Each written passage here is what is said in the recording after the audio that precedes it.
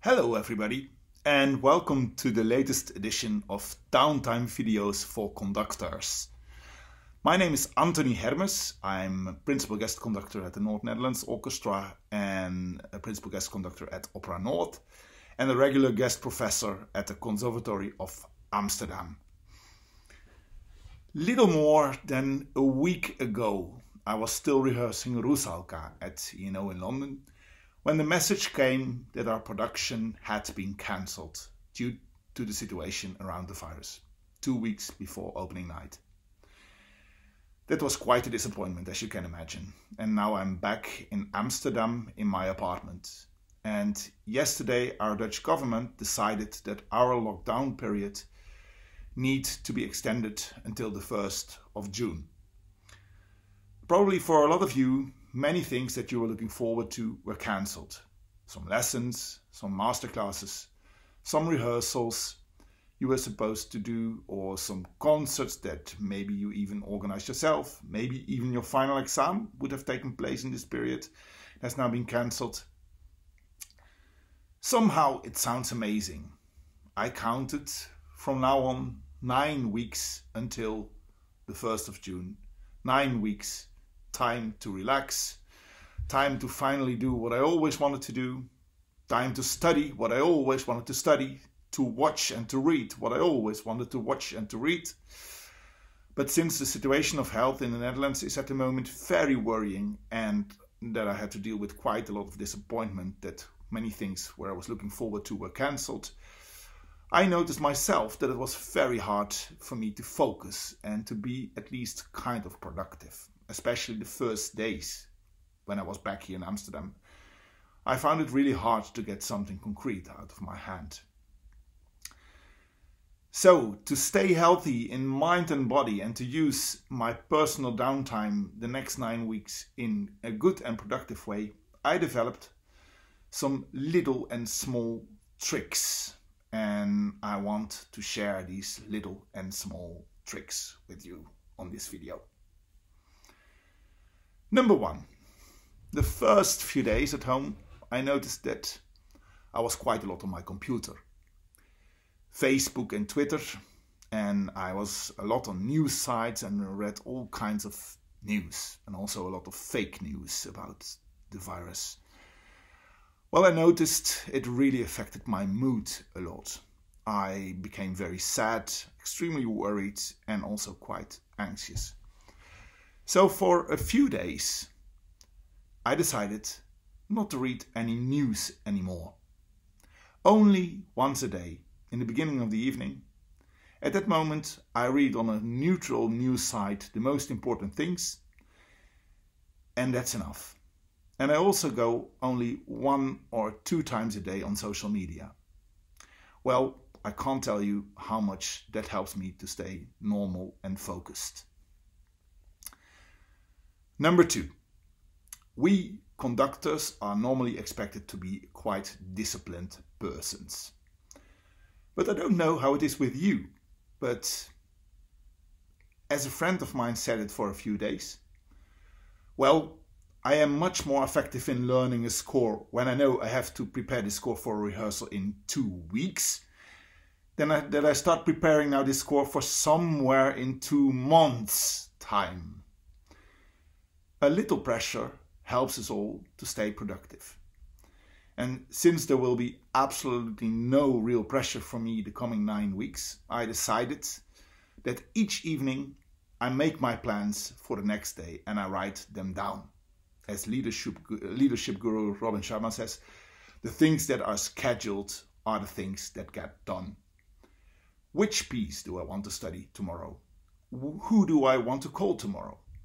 Who do I need to write tomorrow? And what do I want to read tomorrow? And also at the end of each day, I reflect in my little journal what I all did that day. I think it's very important at the end of each day to be aware what you have been doing the whole day. And the 2 scores that I'm diving in at the moment, I want to share that of course. That's a Tannhäuser Overture. For a concert that maybe takes place in the beginning of June.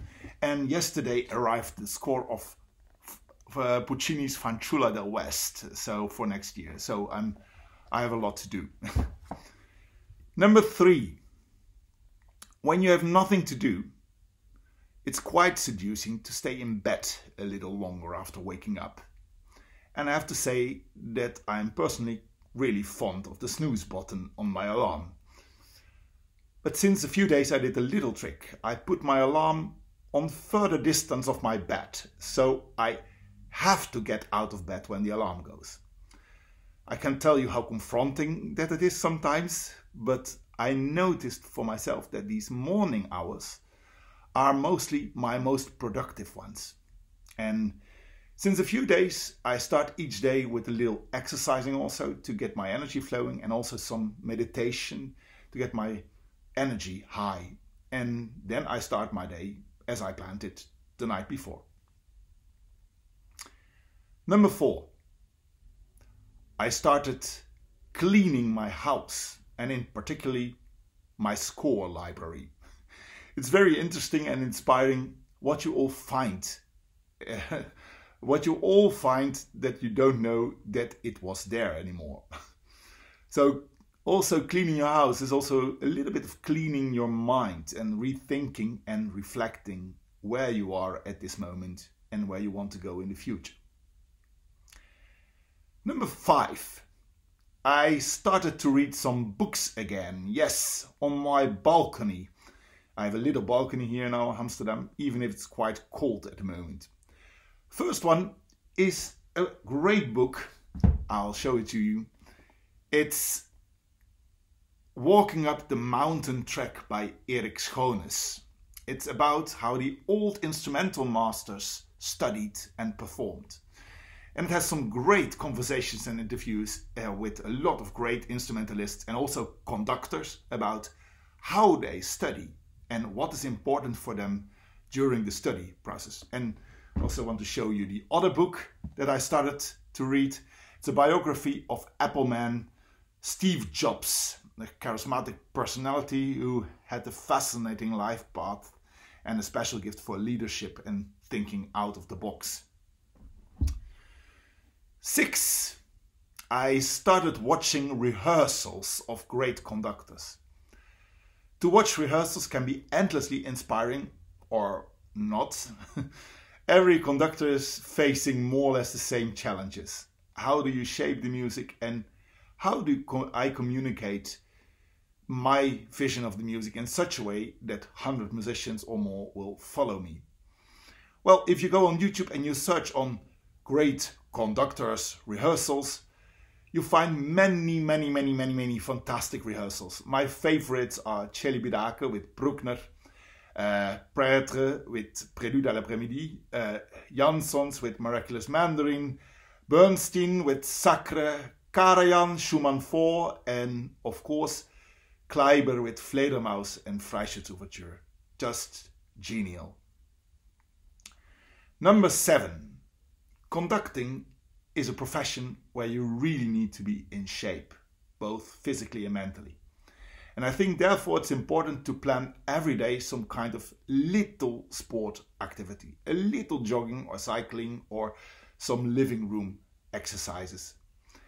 And as a conductor, communication is very important for us. Our Dutch government talks about social distancing, and I personally would rather call it physical distancing because of the virus. I think that at this high point of the virus outbreak, it's extremely important to keep at least 1.5 meters of real physical distance of everybody around you. But it's also very important to keep your social contacts alive over WhatsApp video, Zoom, FaceTime. It is difficult at the moment, especially for the friends and colleagues that live alone. Maybe eat together, have a drink together, work together, laugh together, all virtually, and keep checking in with each other. And number 8, the last one. We are conductors. We are trained, or we are getting trained, to take the lead, to be a leader, and to inspire other persons. I think this is more than ever the time that every leader needs to show its true character to the world, and that music and culture can support people in difficult circumstances. So that's one of the reasons that I also offered myself to a help force in the neighborhood here in Amsterdam to do shopping for some elderly and ill people, or to phone every day with a person that lives isolated. I think it's important to take care for each other more than ever. Well, that's it. I can't make such a great cocktail as Mark did in that video number 5, but I take this great good glass of wine to say cheers to you all. Please stay safe, stay healthy, stay inspired and keep inspiring. Many greetings from Amsterdam.